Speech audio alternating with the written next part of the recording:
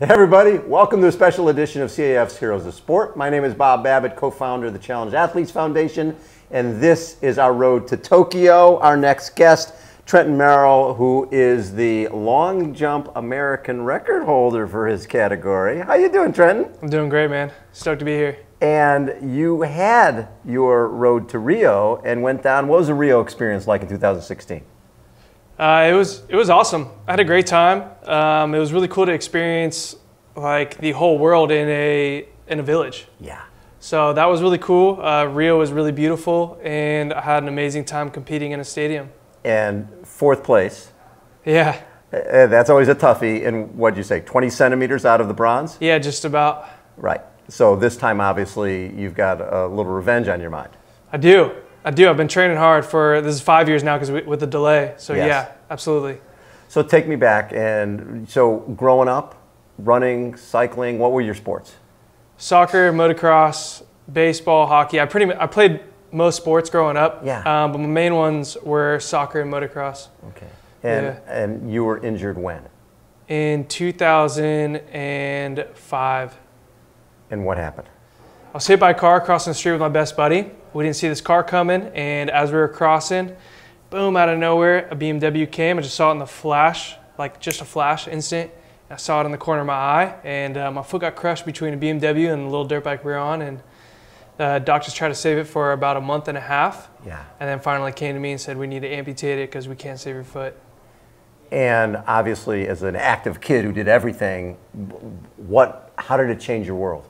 Oh man, I was crying when I first found out, and I just remember like bawling, and then I just felt like God tell me like, I got great plans for you. And so I had nothing else like at that time to like kind of lean on, or that was the one thing that kind of helped me just be okay with it. And so I just wiped my tears away, and I just kind of had this like trust that there was still purpose in mind for my life, even though I thought my dreams of being a professional athlete were gone, right, and taken away. And then also other people started visiting me. Like there was a Marine that came in, and he was an amputee. Yes. And he came and talked to me, and I just started asking him all these questions, like, can you still run? Do you still ride motorcycles? Do you have a girlfriend? Like anything I could think of that a 14-year-old might be wondering or insecure about. And he was helping me kind of find my identity in that short amount of time that he came to the hospital. And when did you find sport again? I went right back into sports as soon as I could start jogging. So I started playing sports with my friends later that spring and summer, and then that next school year, my sophomore year in high school, I joined the volleyball team again, and then I went back into racing motocross. Oh, so you were racing motocross, and yeah. Were you using just a regular everyday leg? Yeah, I was, yep. And when did you finally get a running leg, and what type of difference did that make? Yeah, I didn't get a running leg until I was in community college, and my thought process at the time was I could run fast with an everyday leg, and I didn't see the need for it because I hadn't joined a track and field team. And once I went to my first CAF event, it was an Össur CAF event in Irvine. Yes. And I saw running blades, and then I met some Paralympians there, and then I met Coach Cruz there as well, who was the head coach for the Paralympics. And once I got introduced to Paralympics, I saw the difference of a running blade versus an everyday blade, and I was like, all right, I need to get one of these and see what it's all about. And so it was, I think, my freshman or sophomore year in community college that I finally got one, and then I joined the track team. And when did you realize that long jump was your gig? That's it. I don't think it didn't click till later, but it was something that I loved. So it was one of the first events that I did in track and field, and I just continued to long jump. And I took 1 year, I think, in 2015 I didn't long jump, and I just focused on sprints. And then in the back of my mind, I wanted to come back to it. And so in 2016, when I talked to my coach and we finally decided, all right, let's start jumping again. And then I just started hitting new personal bests. I was like, let's go. I knew that was an event that I want to continue to do. And was there one meet where you realized, okay, I think I can get to the Paralympics here? Yeah, let me think. I think it was my first meet jumping, and I realized that I hit a standard. It was like I hit my B standard, and I was like super excited about it. And my coach at the time, he wasn't even excited. He was like, "No, you can jump farther." And I was like, "But I just did this, and it's a personal best." He's like, "Trenton, you can jump farther." And so I kind of realized, like, sky's the limit with this event, and I just fell in love with it even more, and I just continued to progress.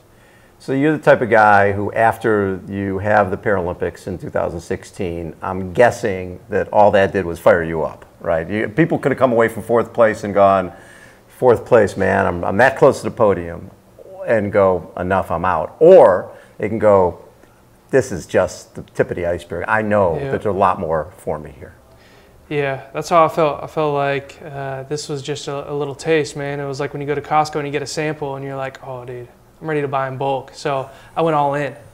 And I was like, let me just focus on this. And so then going all in is moving to the Olympic Training Center and basically living and breathing every single day your goal of getting to Tokyo. Yep, just about. And how has this year been where you were all fired up for 2020 and COVID hits and all of a sudden there's no races, there's no Paralympics, you don't know what's going to happen, it's delayed a year. How did you deal with that? So I just focused on what I could. Immediately I went back up to Orange County and I started training with old coaches, and I used facilities that were open that I could go train at. And so for me, I wanted to take advantage of it, where I thought, I don't know what my competition is doing, but the grind's not going to stop. And so I just continued to work really hard, and I was progressing and I was getting really good. I felt really fit. And then I injured my back. Oh. Yeah, and I rested for like a month and it didn't get better. And so I found out that I had a herniated disc and I had to go through a bunch of rehab. So for me, I had assumed that I'd probably hurt my back because I was dealing with a lot of sciatica in 2018 and 19. Mm-hmm. And so when I got an MRI and I realized that this was all during that pandemic, or like the start of it, for me, I was like, okay, I got to focus on what I can control, and I need to use this time to rehab and be ready to go for next season. Mm-hmm. And so it was a blessing in disguise, because had Tokyo been in 2020, I don't know what would have happened. So for me personally, I felt like it was a blessing in disguise, and a lot of, it was definitely adversity. I went through a lot of adversity, but I think it built my character, and it was kind of like, how bad do you really want it? Because no one's keeping you accountable right now. What has CAF meant to you? Man, a great opportunity, helping me for this year traveling. So like the stipend that you guys, or the grant that you guys offer, is helping me a lot for traveling to nationals.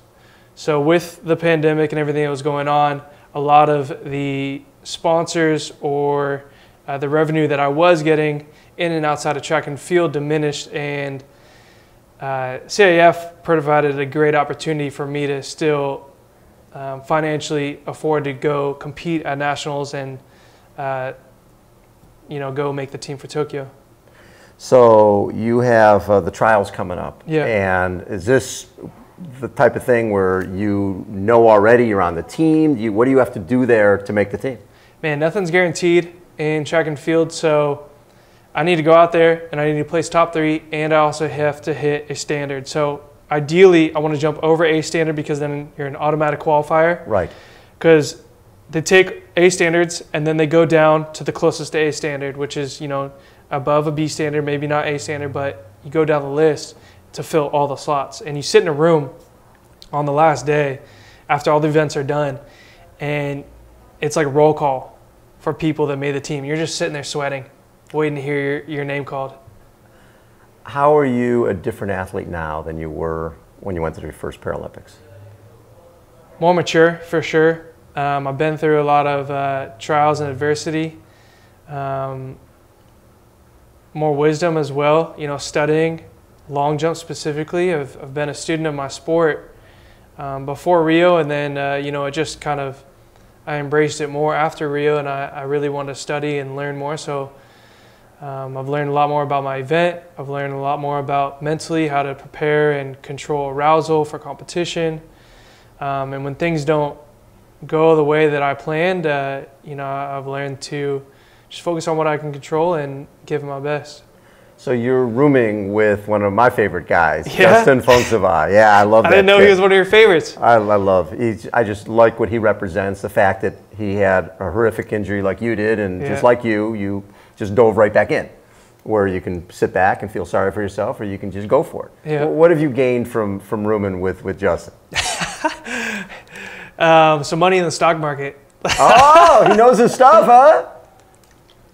Justin and I started doing swing trades, options, and day trading as a way to make some more money outside of training. So we've been waking up really early and we've been feeding off of each other. We got a big whiteboard, all these trades on there. We signed up for courses, and that's just one side. But yeah, it's been really, really fun to continue to bounce financial ideas off of him, because now he's an accountant. Yeah. And so with him, it's been really, really awesome, because there was a lot of areas that I could relate to him outside of athletics, and one of those was finances and like investing purposes. So that was one thing immediately that came to my mind as something that we grew and bonded over, was kind of that side hustle of trying to make some money outside of athletics. And yeah, he's just a funny guy. I was telling you earlier, there's very few dull moments with him. Yes. So it's been great, because I haven't had a roommate since 2015, and to go back into a dorm style living and being in a suite with him has been it's been a lot of laughs for sure. What would it mean to you to make your second Paralympic team? A huge blessing. I would be very, very thankful, and I would, I don't know. I mean, it's been a very, very tough journey for me personally. Like a lot of emotional stress, a lot of financial, and a lot of physical stress too. So to me, to make my team, I would be very honored to represent my country, and it would just kind of fuel that fire to get ready to go compete in Tokyo and put USA on my chest and represent us. What's been the lowest point in terms of this journey for you? Man, that's a deep one, man.